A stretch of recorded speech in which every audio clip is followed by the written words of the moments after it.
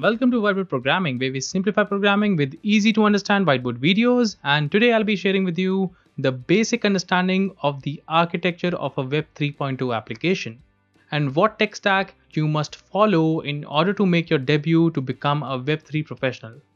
So let's get started. First off, let's have a recap. Web 1 or Web 1.0 is the Internet of Information. That is the HTML CSS website you cannot interact with. Web 2 or Web 2.0 is the Internet of Interactions. That is modern platforms like Facebook, Twitter, etc. that allow you to be connected end-to-end with others. And further, Web 3 or Web 3.0, which is the new Internet of Value. That is the internet where centralization of information is eliminated. But if you want to learn a bit more about what is Web 3.0 exactly, I'll recommend you to watch the following videos. Link for the same is given in the description below. Further, to your surprise, you must have heard that the foundation of Web 3 is centered around blockchain. But when you start Web 3 development, you will realize that blockchain is just a part of it. And to draw comparison, a blockchain in Web 3 app might be similar to how a database might be for a typical web app that you might be developing for Web 2.0. Moving on, in Web 3.0, as you already might know, dApps play an important role. Why? Because the most significant benefit of creating a dApp is ownership and composability. By ownership, we mean ownership of data, content, and literally everything that belongs to you and is under your name here. And by composability, we mean that with Web 3, you will be able to make every application composable by sharing and consuming their data between different applications. Confused? Let me explain with an example.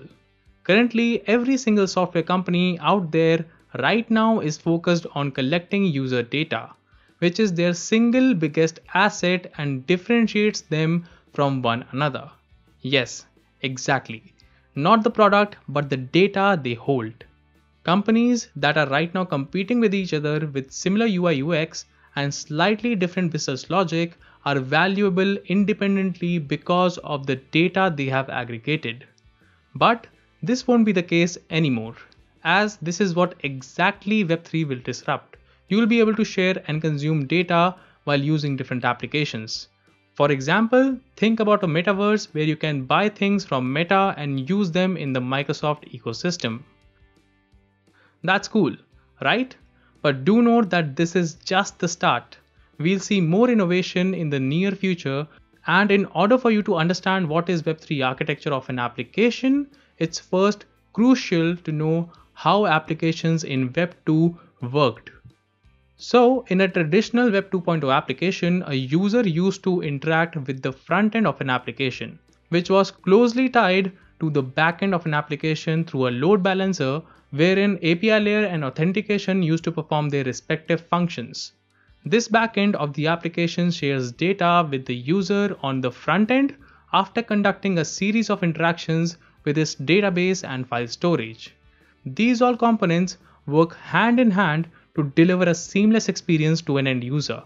And although I have not depicted things like caches, queues, etc., but a general over-the-top architecture looks like this only.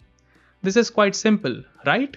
Now, for a Web 3 app, the front end will remain the same, but some exciting changes start to happen on the back end side of things. Let's see how the architecture of a Web 3.0 application works.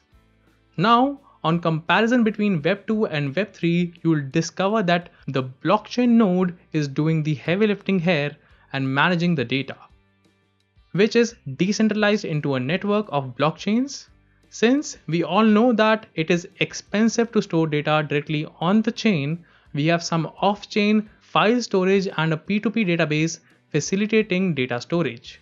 Finally, to build a secure layer, we have a wallet or a private key based authentication to verify the individual's identity. And do note that this is just an over-the-top depiction of the architecture. In reality, we have much more complex applications and need architectural parameters from both Web 2 and Web 3.0 technologies.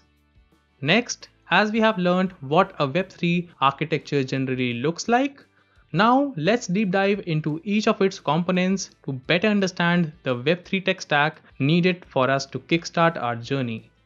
Number 1. Blockchain. You need to know about how to select blockchains to build upon. Why, you ask? As in order to build any project, you need to take into account multiple factors like decentralization, transaction throughput, gas fees, ecosystem, interoperability, and a lot more other things. And just to clear a random thought, every single blockchain will do the job, but a few are better in use case specific cases from others, and each of them have their own strengths and weaknesses. And as a beginner, I would recommend you to start off with Ethereum Virtual Machine or EVM and Solidity because of their massive influence in the blockchain developer community.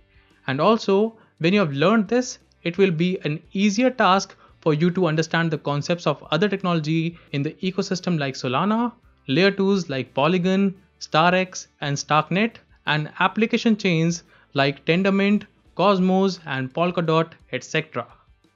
Next, number 2, blockchain node. Now, for deploying an application in production, you need a server. A blockchain node does this job for blockchains. Blockchain nodes are network stakeholders or devices running the blockchain software. Hence, they are authorized to keep track of distributed ledger, serving as communication hubs for network tasks.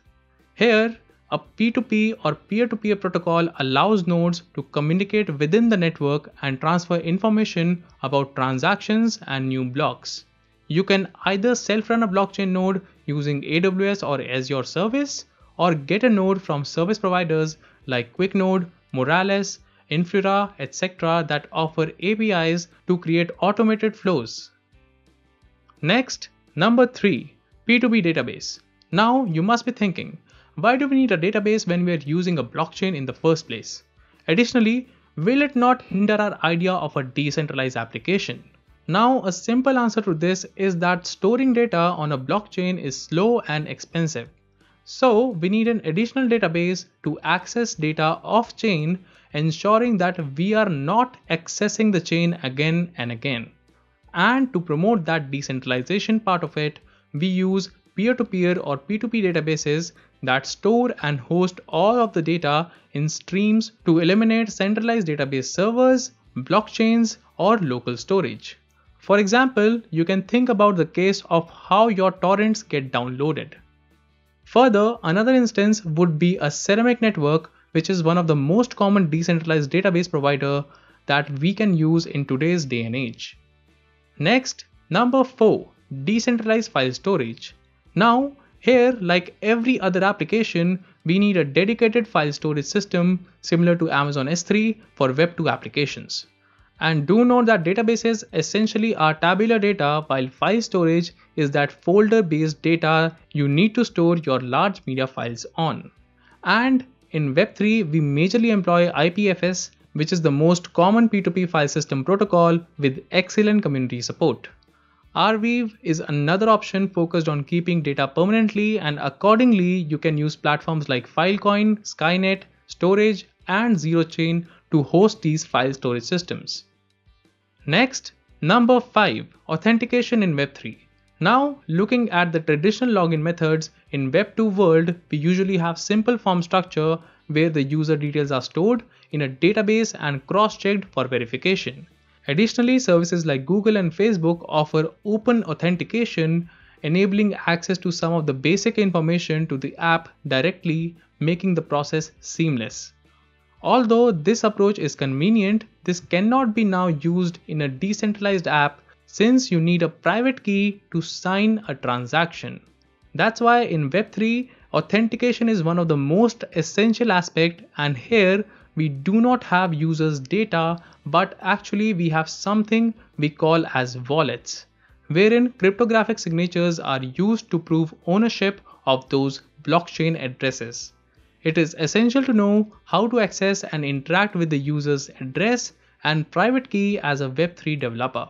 Further, the fascinating aspect of owning a blockchain wallet is that once a user loses their private key to a wallet address, no one can recover it for them. This is useful and scary at the same time. But don't worry, similar to Open Authentication in Web 2.0, we have Web3 authentication in Web 3. It is a seemingly interesting tool which helps in bridging the Web 2 and Web 3 worlds. Its simple authentication infrastructure gives those open authentication capabilities to Web 3 applications in a self-custodial way for the users. By self-custodial here, I mean that the users has the custody of the key and not the application or Web3 authentication system. This is done through a unique MPC architecture, and hence the private key is never stored in a single server or node or by any other method with complete access. If you'd like to learn more about this, I would recommend checking out its individual architecture. The link for the same is given in the description below. Next, number 6, implementing the front end. Now, to your surprise, the front-end technologies for Web3 and Web2 are the same. The only difference is where you need to reimagine the UX of the application. Because of the authentication, processing in the blockchain, and the general flow of the application are slightly different in Web3 based dApps from Web2 based applications. Some good technologies you can start with is React and Next.js, since most developers are currently using this in the Web3 world. Further, for the client-side backend, things get a bit different. Here is where you need to understand how you can interact with the blockchain you have created, and for this, you can use Web3 interaction libraries that can help you with the same. But you'll need to first understand how they work and interact with blockchain properly. Which brings us to the next point. Number 7. Blockchain interaction or Web3 libraries and development tools. Now, various Web3 libraries allow you to interact with nodes using HTTP, IPC, or WebSocket. These libraries help developers write intuitive, one-line method to initialize JSON RPC requests that interact with whichever underlying chain you've chosen. On Ethereum, some of the Web3 libraries are Web3.js, Ether.js, and Light.js. On top of that, many chains have developer tools that provide features which can allow for much faster iterations than public testnets. Here, tools like Ganesh, Truffle, Hardhat, and Brownie are generally employed.